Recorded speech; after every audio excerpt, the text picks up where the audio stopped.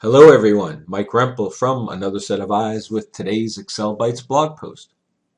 Today we're going to take a look at how to deal with negative hours in Excel.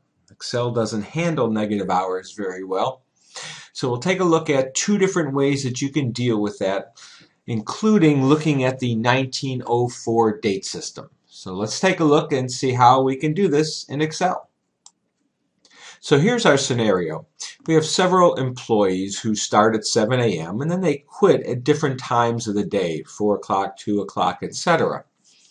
And in column F, I just have the total time, E minus D. But their target hours are 8 hours, so I want to see what their variance is to their target. Visually, you can see the first entry here would be 1 hour over, the second entry would be 1 hour short. And I want to total up all those that are positive, total up all those that are negative. So if I just enter a formula here, equals F minus G, and hit enter, it'll give me 1 hour. But if I copy it down, you'll see there are several instances where I just get a row of pound signs. If I hover over that, Excel tells me that dates and times that are negative or too large display as a series of pound signs. So there are two ways that we can address this issue. One is to convert from the 1900 date system to the 1904 date system.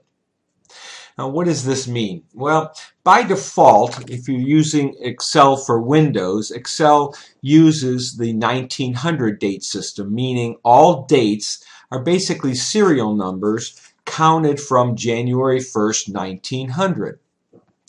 So, for example, if I put in today's date, 4/13/15, and I change this to general, you can see the serial number is 42107. I'm just going to go ahead and put this over here.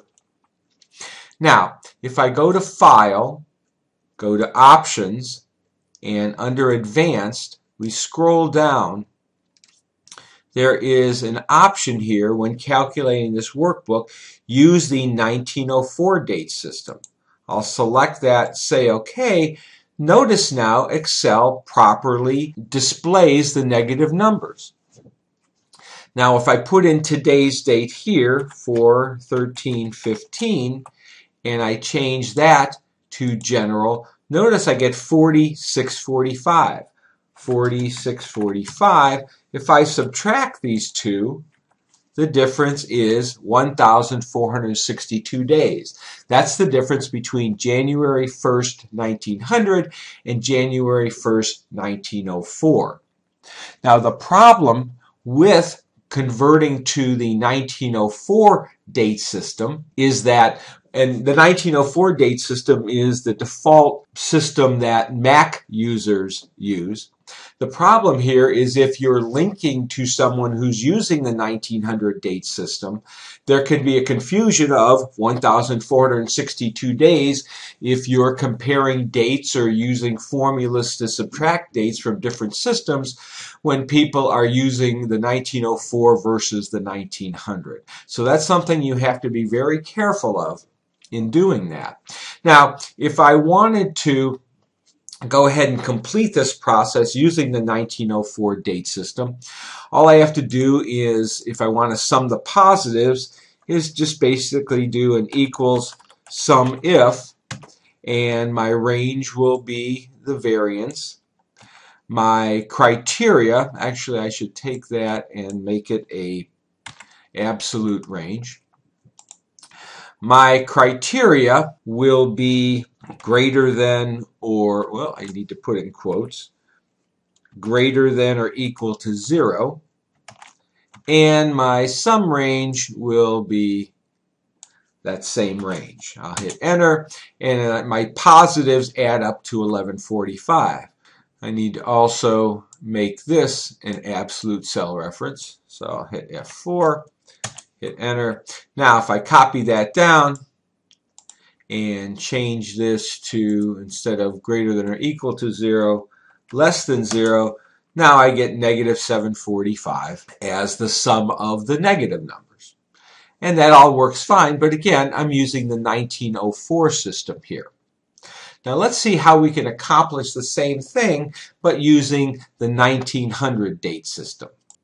I'm going to go back to File, Options, Advanced, scroll down, and uncheck the 1904 date system, say OK, and now you can see my negative numbers go back to pound signs. So I'm going to go ahead and delete that, and I'm also going to go ahead and delete the formula that we had in here. And what we're going to do is we're going to insert this formula here, and basically what it's going to do is say equals if F2 minus G2 is greater than 0, then give me F2 minus G2.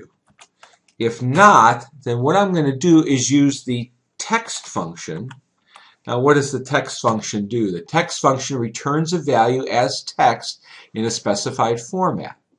So then I'm going to take the absolute value, and the absolute value function returns the absolute value of a number, and that's the number without a positive or negative sign, of F2 minus G2, and I'm going to format that in this format, which you have to put in quotes, a negative H for hours, colon, MM for minutes, close quote, close parentheses again, hit enter, and now that it's positive, it's going to basically just be F2 minus G2, but where it's negative, it's going to format it as a negative hours and minutes.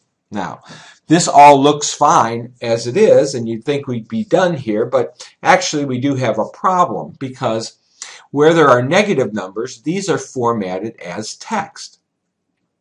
So if I want to go ahead and sum the positive numbers, actually I can just do Alt equal, highlight the whole area, hit enter, and I get my 1145, which is what I had before in the 1904 date system, because it's basically just ignoring where it appears that are negative numbers, because those are just text. So how are we going to add those negative numbers together when they're actually not values, but instead they're text? Well, what we're going to do is use a helper column to accomplish this. So I'm going to go ahead and insert another column here, and I'm going to head this one called neg values. And we're going to put a formula in that says if F2 minus G2 is less than 0, then give me the absolute value of F2 minus G2. If not, just give me a blank. And here I got a blank there. I'll copy that down, and notice it's giving me the values where they are negative in column H. So now I can do an Alt equals, highlight those, hit enter, and now I have the total of my negative numbers. I can hide this column, and now I have a very similar result that I had using the 1904 system, where I have the sum of positive numbers, the sum of negative numbers, and I'm displaying what those positive and negative numbers results are for each of my employees in my data range. And there you have it. I hope you like what you see. If you do like what you see here, please take a minute to share this post on your favorite social network. I can be found on Facebook, Google+, Twitter, LinkedIn, and YouTube. So I hope you enjoy this. If you'd like to see more, please feel free to stop by my website, excel-bytes.com, and I hope you subscribe. So have a great day and happy excelling.